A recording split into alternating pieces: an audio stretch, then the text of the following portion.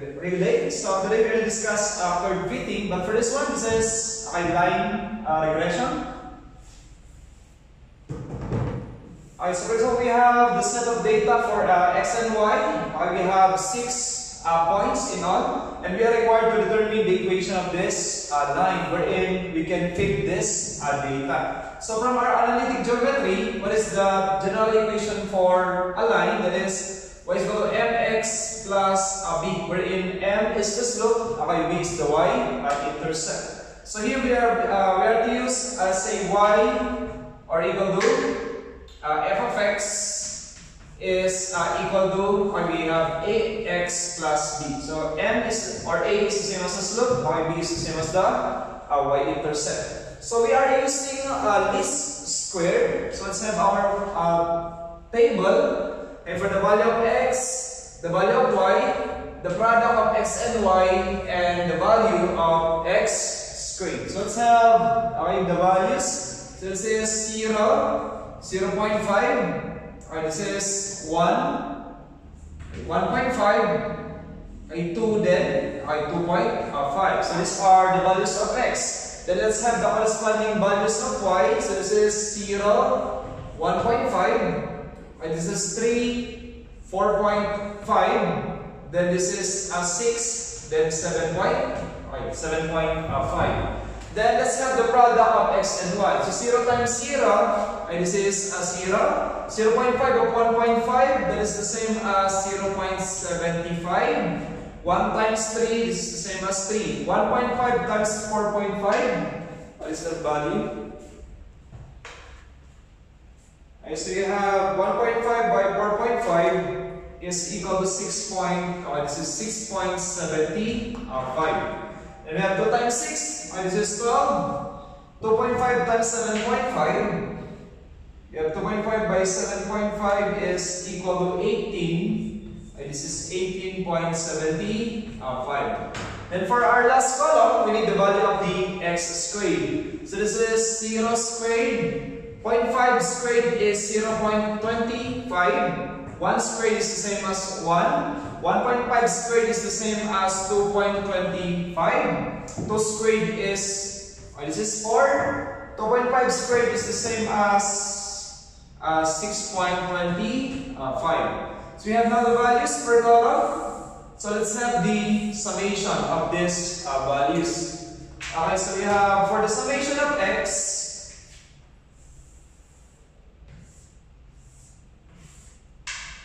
For the summation of x, this is 0.5 plus 1 plus 1.5 plus 2 plus 2.5. So this is the same as we have 7.5. Summation of y, 1.5 plus 3 plus 4.5 plus 6 plus 7.5. Okay, we have the value 22.5.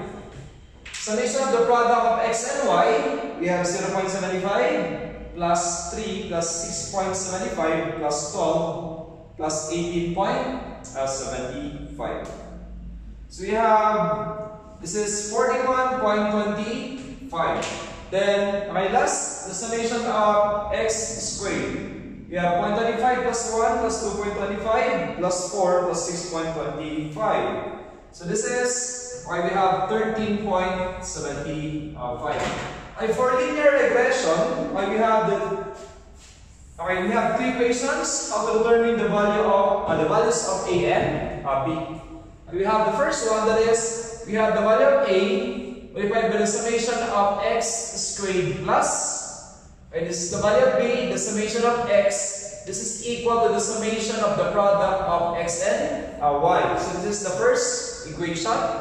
The second equation is we have a multiplied by the summation of x plus b multiplied by the number of points, the number of points given, or the number of set of points given, is equal to the summation of y. So we have the values. This is the summation of x is equal to 7.5. The summation of y is equal to, we have 22.5. The summation of xy, the summation of xy is equal to 41.25, and the summation of x squared is equal to 13.75. If we are to complete our two equations, we have a, or the same as what is x squared, that is 13.75 a plus summation of x is 7.5. This is 7.5 of b is equal to the summation of x times y. So that is equal to 41.25. Then we have summation of x, that is 7.5 of a plus n. How many entries or how many points do we have? So we have 6 points, and the number of n here is equal to 6. So this is the same as 6 times b is equal to the summation of y. Summation of y is equal to 22.5. So as you can see, we have two equations to unknowns. How do we compute for the value of a and b? So we can do it by elimination. So for example, we are to multiply. How do we eliminate b? So what is 7.5 divided by 6? Oh, that is 1.25. So we are to multiply the second equation by 1.25, then subtract the second equation from the first equation. So what is 13.75 minus 1.25 of 7.5? So this is equal to 4.375 of a. Then 7.5 minus 1.25 of 6, that is 0. Then equal to, alright, so this is plus 0 equal to, what is 41.25? 41.25 minus 1.25 of 22.5. So that is equal to 13. This is 13.125. So if you are to divide both sides of the equation by 4.375, we can now have the value of a. So we have 13.125 divided by 4.375. So we have the value of a is equal to 3. So since we have now the value of a, we can now compute for the value of b using any of the two equations. For example, I'll be using equation 1 or equation number 2. This is 7.5 of a plus 6 times b is equal to 22.5. So this is 7.5. What is the value of a? 3 plus 6 times b is equal to 22.5. So what is 22.5? We have 22.5 minus 3 times 7.5. Okay, so that is 0. So we have now 6b is equal to 22.5 minus this value is 0. So divided by 6 both sides, the value of b is basically equal to 0. So do we have now our equation or the function? This is now equal to f of x is equal to, with the value of a, we have 3 times x plus the value of b. But the value of b here is 0. So therefore, this is the same as f of x simply equal to 3 times x. If we are to check the accuracy of this equation or function, for example, what is 3 times 0? That is 0. 3 times 1.5, that is the same as 1.5. 3 times 1 is 3. So this is this function or this data will fit the function exactly. We have 0 error. But in most cases, when it comes to curve fitting, this is not always the case. As you can see, I just use our basic algebra in computing the value of a and b. But if you are to use a matrix,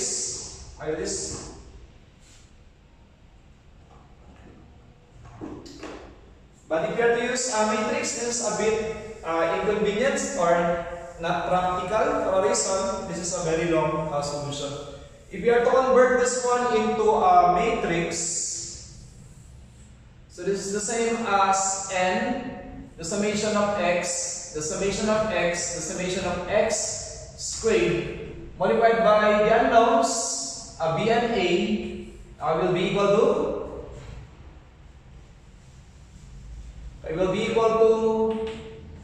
the summation of y, then the summation of x, y.